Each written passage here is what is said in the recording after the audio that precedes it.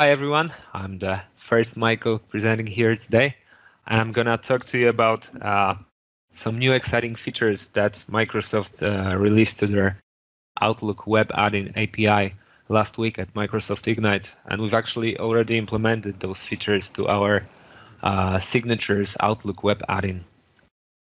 For those of you who don't know CodeTwo, we are, just as David said, Microsoft partner. We are an independent software vendor from Poland, Europe, and for over 14 years we've been developing software solutions for Microsoft 365, Exchange, formerly also for Outlook.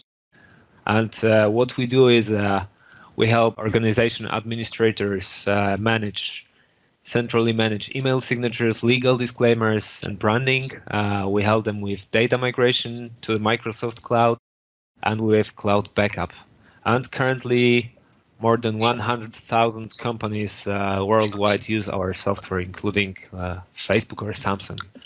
And today I'm going to talk about our flagship product, which is CodeTwo email signatures for Office 365.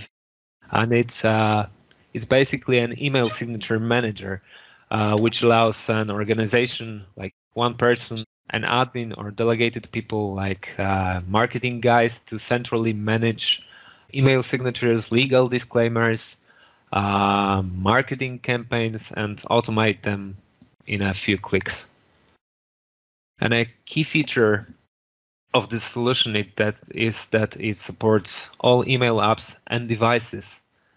And it's because it can work in two modes. One mode is you get the signature as you type an email in Outlook and Outlook on the web. And the second mode adds signatures in the cloud. So for those of you who are not familiar with email signature software principles, let me summarize how it works. So the first mode, the cloud mode, it works like this. When a user sends an email from any email app or device, as long as it's hooked up to their Microsoft 365 email account, this email goes through a Microsoft 365 tenant. That's how it works normally. But what we do here is we have a cloud service in the same Microsoft Azure data center as the customer tenant to ensure full security so that your data never leaves Microsoft data center. And we add the signature using our service, and then the email with a signature is delivered to recipients. So when a user types their email, they do not get the signature. It's added in the cloud later on. And the second, more traditional mode is that you get signatures directly in Outlook as you type, and it uses modern signatures web add-in for Outlook. So the add-in adds your signature, then the email goes through your Microsoft 365 tenant and then to recipients. So it's like a traditional way. And actually, with some of the news Microsoft released last week to their Outlook Web Add-in API, they changed a lot for us, for the signature vendors. And so we're focused on our signatures Web Add-in for Outlook, which can actually, thanks to those recent events that Microsoft introduced, it can handle both of these modes, so both Outlook modes and the cloud mode. And been working closely with Microsoft to first release this Outlook Modern Web Add-in last year at Microsoft Ignite. We were proud to be the world's first signature vendor to release the add-in that supports both Outlook Desktop and Outlook on the web. But well, let's see it in action. So first of all, let me show you how the signature management interface looks like. So if you are an admin or a person responsible to manage signatures in your organizations, you can use the simple web user interface to manage your signatures, or actually signature rules, because they include several different conditions that help you automate how signatures are added. So we've got both cloud or server side, that's the former name, signatures here, and also client side signatures, which will be added directly in Outlook. Let's start with those Outlook signatures. So we've prepared a sample Microsoft 365 tenant that's got 3 signatures, 3 client-side signatures, an internal for internal users, an external, and an optional. Let's see how the signature is created or is edited. So you can create, you need to give a name to your signature. That's kind of obvious. And you can specify senders who will get these signatures. Of course, these need to be the users who have the modern Outlook web add-in deployed. Well, actually, what Microsoft gave us here with their modern Outlook web add-in technology is the deployment is much easier than before, because an admin can deploy the add-in for the whole organization, and users do not need to install anything. It just automatically appears in their Outlook account. So you can select senders who will get this signature. You can select all senders, like specific users, or use even an advanced Azure Active Directory filter to add signatures, for example, only to your managers. And the new thing here that Microsoft new event released last week, which is called On Message Recipients Change Event, helps us also automatically change and add email signatures based on recipients. So we can define those recipients as internal recipients, external recipients, any recipient. We can even provide specific email addresses, and the add-in will automatically detect those. You can schedule if signature should be active all the time or for specific time frames only.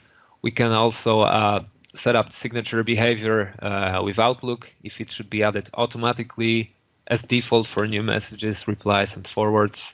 And finally, the signature needs to be designed using a simple "what you see is what you get" editor. What might be interesting for you is that the signature template is actually composed of placeholders, and these placeholders will be automatically replaced with senders details like first name, last name, job title, etc. When the signature is added to Outlook. Okay, so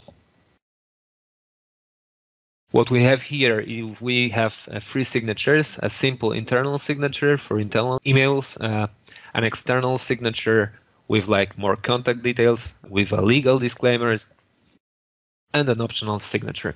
So let's see how it works in Outlook with our modern web Outlook add-in installed. So when a user creates a new email, boom, their signature automatically appears. So what happened here is that an on new message compose event released last year by Microsoft in their Outlook web add-in API was triggered, and it added a signature. And what's new here is this new event released last week, and it's called On Message Recipients Change Event. And it works like this, that it reacts to the email recipients you type here. Since we added an internal recipient, Adele is also from my organization, the event was triggered, but nothing changed here, right? But when I type, let's say, an external user, the second signature, let me show you once more here. So the external signature, the one with more details, was automatically added here to my email.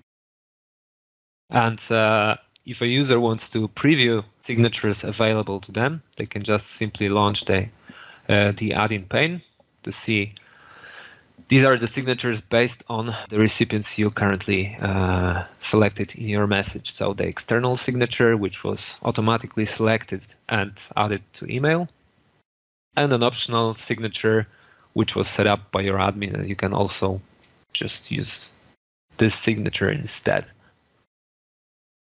So as you can see, it's pretty responsive and dynamic. So this is basically how these Outlook signatures work. What might be a disadvantage for some organizations is that you can tamper with your signatures. So a user can delete some elements and send an email without their photo, for example. That's why a lot of organizations prefer those cloud signatures. And we also want to show you that this modern Outlook web add-in can also support these cloud signatures. So we prepared an external signature template for another user and see how it. Let's see how it works like. That's another Microsoft 365 user in the same organization. So let's say Christy prepares a new email and she selects any recipients. Nothing changes here. Why is that? Because this is the cloud signature mode. So Christie's signature will be actually added in the cloud. With the modern Outlook Web Add-in, we can preview the cloud signatures actually by opening the code signatures pane. So let's add another external user here from Poland. So Christie can preview server-side or cloud signatures. So they will be added later to their email. These signatures will also be added if Christie uses another device like her smartphone, because this mode adds signatures in the cloud, so all devices are supported. What's also pretty interesting that this feature, this mode, if you use CodeTwo software, also get a nice feature that allows recipients to get different signatures. So when this email is sent, Megan will see this signature and another external user will get and see this signature in the same message. Pretty neat, right? Okay, so that's basically how these two modes are handled using the new events, basically the on-message recipients change event released by Microsoft. And just so you don't get bored and can try it yourself, we prepared a simple add-in sample, like an example add-in that adds signatures. So we'll provide a link to our GitHub account in the chat window in a moment after the meeting. And so let me explain how this works. So the code you can check later on. It's pretty simple. It's just 56 lines of code. And we prepared the sample in such a way that we've got two elements here, a signature and a disclaimer. These are static elements. And the disclaimer, so they do not change dynamically or anything like this. It's just a sample signature we got here. And the add-in can actually, or the sample add-in we prepared can actually load those signatures into Outlook's session data object. That's also actually a new thing here, because Microsoft's Outlook add-in team released this session data object also a week ago at Microsoft Ignite. Okay, so let's check yet another user who's got this simple sample code add-in deployed. So when you select an internal recipient, once again the on-message recipient change event is called and it adds the signature. But when you type an external user, the event once again is triggered and it adds the disclaimer.